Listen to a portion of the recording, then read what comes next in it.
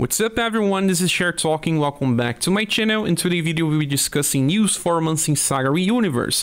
We just got the announcement of two different banners. The first one in the top brings Matriarch number 4 alongside other units. They are very powerful. And then the one in the bottom, it's a rerun banner that brings Matriarch number 3 alongside 4 other old units.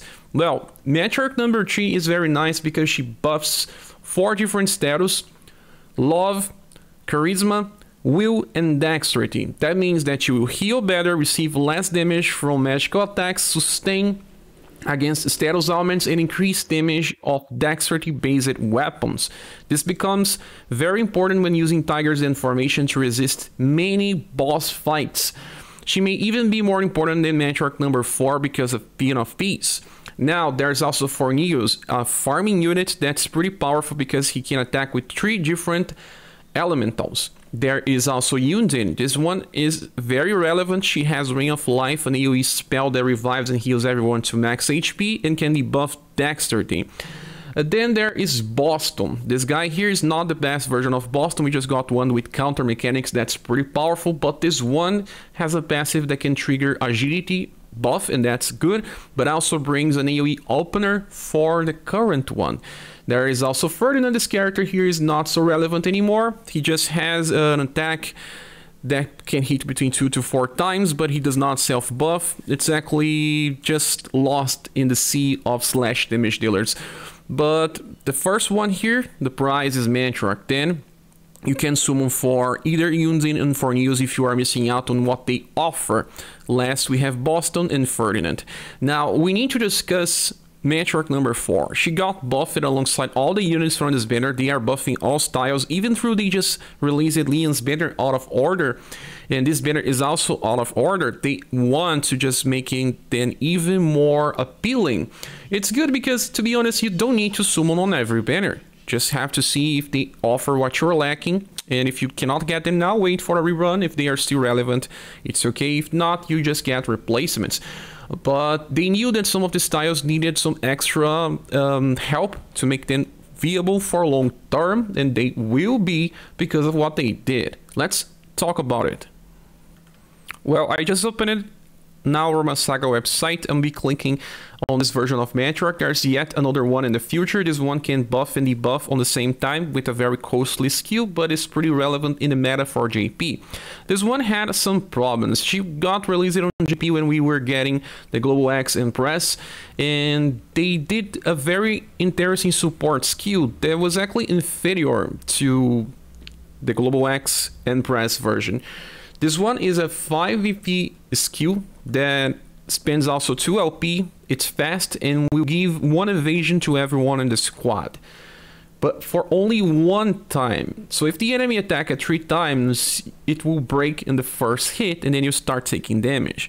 Because of that 2 LP cost, it was too much. So they knew that this was not so good, and in global they added a heal. Heal with medium power that will give you around 1.2 thousand or more when healing, getting most people to full HP. So this does not revive people around, but just made this skill much better than it was in JP. She also has an attack called Twin Penetrate that is a fast attack with Pierce and Lightning, and it was not so powerful, so they bump it up to A power. We just don't know the mod, but it's already an improvement. So those 2 skills got better and made her overall better for farming and utility. And there is also this thing, she starts with 12 VP, so you can use Shining Glory from her UDX style twice, allowing her to stay on the meta for farming since she also buffs and heals. And they also changed her third ability. It's now only 20% increase in damage, but she gets a 30% decrease in the damage that she receives, so she can survive better. She already has this Song of Hope that decreases damage by 5%, so equals 35, very close to Iron Wall that is 40%. So will sustain much better and be a very useful style. If you miss it out on UDX, you can also heal with the second one. In long fights, this is gonna be good. You just need the third version and the fourth one for most of the content now. The first Matriarch is still pretty relevant for evasion and for damage dealers, but the Tiger's Den domination for very hard challenges makes the third one more interesting. So the next character, let's talk about Leonid. Leonid got a buff to some of his attacks. This is the last version of Leonid, and it's actually pretty powerful. He does have good status distribution. They also buffed his status, just like it for Matriarch. She's gonna receive higher STR and even resistance status. Leonid has very cheap attacks. His attack here, number 1, it's only 1 BP for an AoE attack. This is something that will start appearing, but much more in the future. His second attack got buffed to triple S. This one was already pretty close to triple S, so the increase may be small or great, I don't know. And the third attack is also 9 BP cost for 8 power. They did this because martial arts units don't scale so well in formations like other type of attackers, so this makes him perform better. This Leonid has a very interesting design. He loses 10% of his HP every turn, but gets 40% increase in damage. And when he attacks, he's just gonna chase with this attack called Sleight Hand. And it's a single target attack that recovers his HP and tries to debuff the enemy's dexterity. And after that, he recovers a little, trying to get back to full HP. The next turn, he loses again and keeps the chase going. But the most interesting thing is that every time that he attacks, he has a chance to recover BP for everyone. The chance is 25%. Now they added something else. You get 1 more BP to yourself. So it's actually 2 BP to him and 1 BP to everyone. And since he has a chase, you have actually 2 chances of triggering this. It's a character that will work well in some interesting setups that you need more BP to use stronger attacks. Now we can talk about Alosis. This guy here is very similar to Bertrand. He got an increase to his STR. And he gets this attack called Grand Trample. That's similar to Spinning Trample, just a little stronger, doing Pierce and Blunt. It's very easy to find Slash, so that's why this is so good. And it costs 8 BP, and if he kills targets, he gets 4 BP back. So he can keep using this similarly to Bertrand with his skills, but he does not need inheritance. He just goes and uses this Grand Trample, kills, and do it again.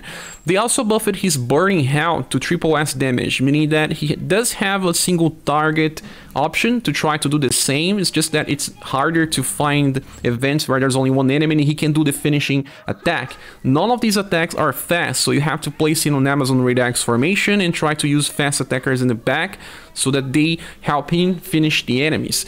Also, this attack here called Shock will help you if you don't kill, so you at least can do cheaper AoE on the next turn.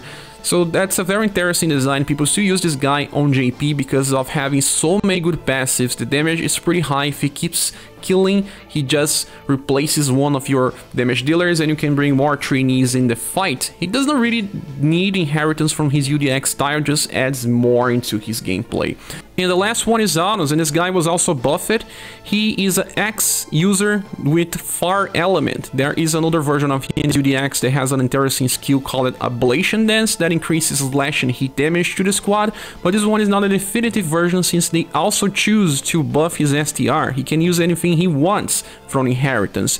He's a column attacker with burn size. In global this was changed for fast, so he's gonna be amazing for farming column aligned enemies. He opens with a deep power attack that's both slash and hit, and then he uses air slash with the same power, so it's a double attack for only 5 BP cost. It's gonna be amazing for farming when you really need. Then he has a support skill called Fire Barrier, uses 9 BP and 1 LP and gives a shield that negates all types of hit damage, while also recovering HP on the end of turn for the whole squad. In JP this is already good, but in global they just made it even better. It lasts for 3 turns now, so 3 turns of heal. If you are using people like Matriarch number 3 that buffs love and charisma, the heal will increase. And don't forget the hit negation. He can use this again in 3 turns, so it means that it's full negation, while in JP they had a 1 turn where you could not have this active because of the BP cost. So they fixed it. He also counters heat attacks. He's also a character that buffs heat damage to the squad while still having good damage. So this better is pretty interesting, guys. He will receive a good award, I can already say that, because these characters have interesting designs, they work differently, they offer a lot without clashing, they just do different stuff. So there's a lot of value to get here, and Matriarch is always good. If you have the UDX Matriarch, you can just go for double Shining Glory. This is gonna be amazing for farming. But I'll be making a review of them tomorrow, so stay tuned into the channel and check it up later. But that is it for today, guys. Thanks so much for watching. I hope to see you soon in the next video. Bye.